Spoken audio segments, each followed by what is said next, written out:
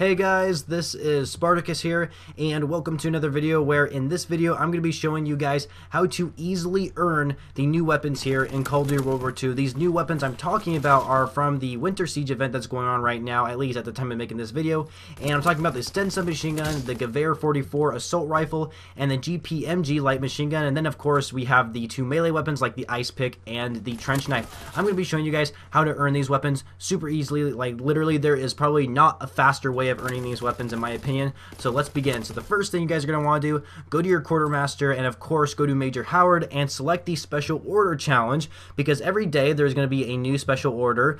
They're basically the same challenges from these special orders. It just depends how long it takes you to complete them, and even if you don't complete one of these challenges in a day, that's okay as long as you still have the challenge selected in your inventory. Then it could take you like a week just to earn one, like to complete one of these challenges. It depends how long you play, because in these special order challenges all you gotta do is complete a multiplayer match. It doesn't matter if you win or lose the match, as long as you complete the multiplayer match, then you are good for progressing towards that challenge. But if you rage quit from a game, that's just not going to work. It's not going to count towards your progression. But yes, make sure you select the special order challenge. Every day there's going to be a new special order, whether the reward is either a ranged weapon or maybe it's going to be a melee weapon. It just kind of changes the weapon every day with the challenge.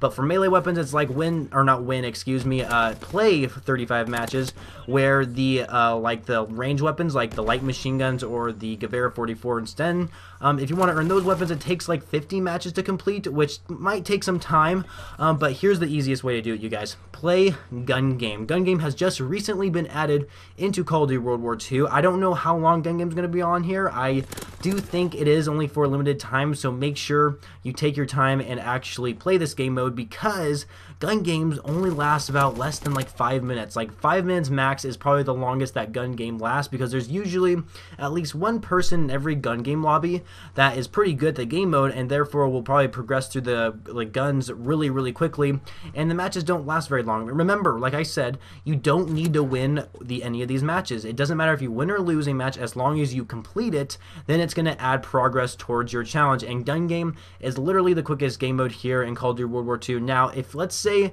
these special order challenges are still going on after the Winter Siege event and gun game is no longer in Call of Duty World War II, then play free-for-all. Remember, I mean, okay, here's a little bit of a problem though. You may, like, let's say you're not very good at the game and you play free-for-all, and of course free-for-all, it might seem a little overwhelming for you, considering maybe you're not very good at the game mode, and it might hurt your win-lose ratio, but think about it. You're completing these challenges and you're trying to earn yourself weapons that typically other Call of Duty games you couldn't really do, right? So yes, play Gun Game. If Gun Game is in Call of Duty World War II, play that game mode. They only last like less than 5 minutes long, doesn't take long at all to complete.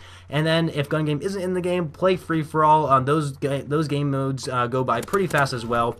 So yeah, those are my tips, you guys. Play Gun Game and free-for-all. They go by super fast. Don't play War, especially War. War can last at least 30 minutes long. That's gonna, in like completing a war match that lasts like 30 minutes long, that's only going to add 1 towards your progress bar on the challenge. So yes, make sure you collect the challenge after you're done, because typically you might not be able to actually complete any of these challenges in one day. Maybe you'll have to like wait a couple more days to actually complete, just depending how much time you have on your hands to play it. But yes, Gun Game and free-for-all, you guys. #1 game modes to play to actually complete these challenges, so that way you can earn yourself the new weapons here in Call of Duty World War II. So anyway, don't forget to leave a like if you enjoyed this video and you have found it very helpful. And of course, subscribe to my channel for more Call of Duty videos later in the future, and I shall catch you guys later.